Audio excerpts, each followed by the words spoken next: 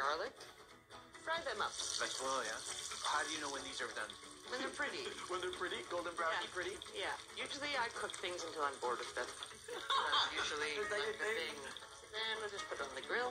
Now we will do the eggs. And cover them. What kind of bread is this? This is fragasa bread. It's got cheese and onions baked into it. We toast it this way because we plug in the toaster I'm loving to it. blow all the pieces. Fried steak and egg.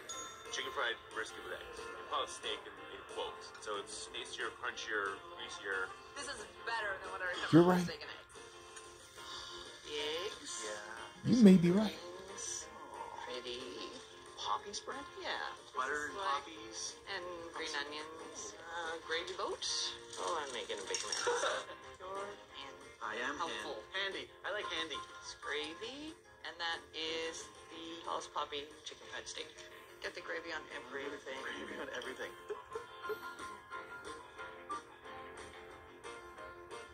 Oh man, that's fantastic. That brisket is incredible. And then you got that gravy. Just do that. Do that a little bit. Oh my God. That is just so tasty. What did you order?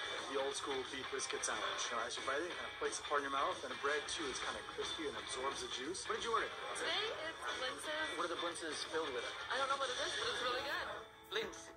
It's sort of almost like a Jewish burrito. But kind of. First we have to make the crepe, which is in Yiddish called the blentlach. Letlach. Yeah. Oh, that's good. And that's just like the vegetable oil that's going in there? Okay. All of the salt is going in. Lock it up. On. Now a little bit of flour. More?